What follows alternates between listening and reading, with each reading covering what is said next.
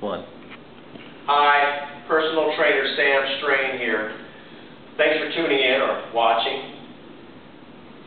This installment or segment is about a simple thing: how to stretch your lower back while sitting on the resistance ball.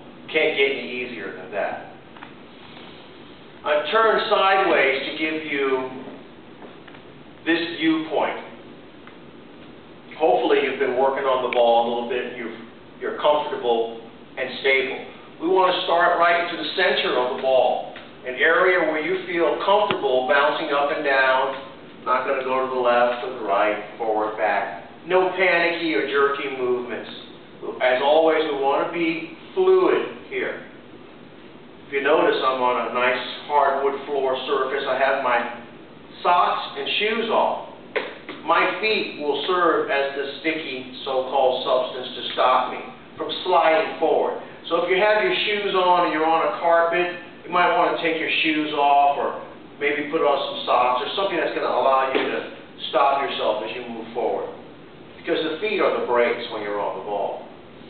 So here we go. I'm going to do a nice lower back stretch. I'm going to take one step back with my left leg. Going to take another step back. Actually, this is the left leg. The other one must be the right leg. I'm going to roll the ball back, and as I do that, I'm just going to lean forward. Oh, yeah.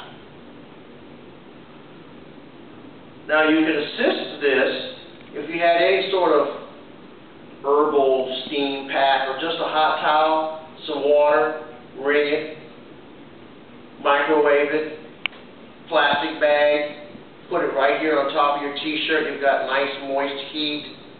And now, as you can see, I'm just extending my back.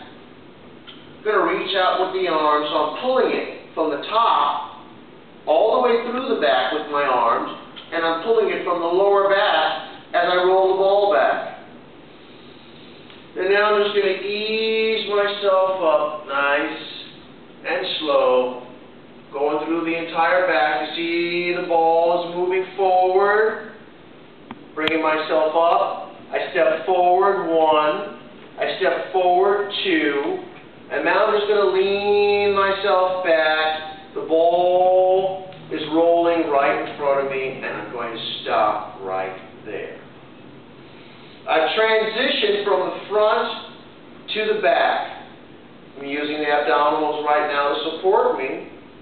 As I take another deep breath, toe, toe, push back, raise the body up, step back, and if you notice, I'm pretty wide on the ball. I'm going to turn myself now, give you another point of view.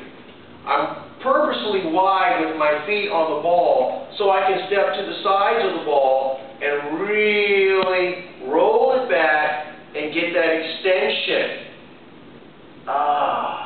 Stretch, extension, lengthen, all the same thing. And that's what we want to do with the lower back.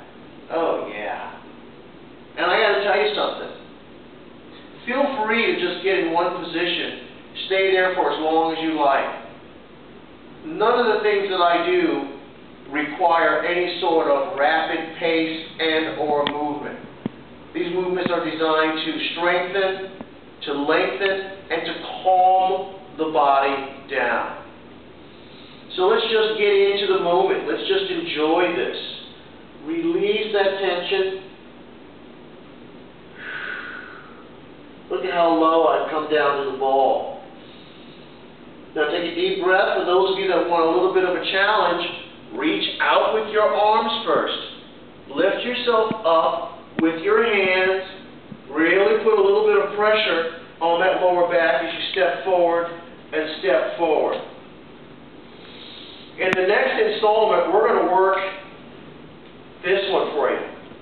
It's part of what I teach in a class called Congo Core, pelvic rotation.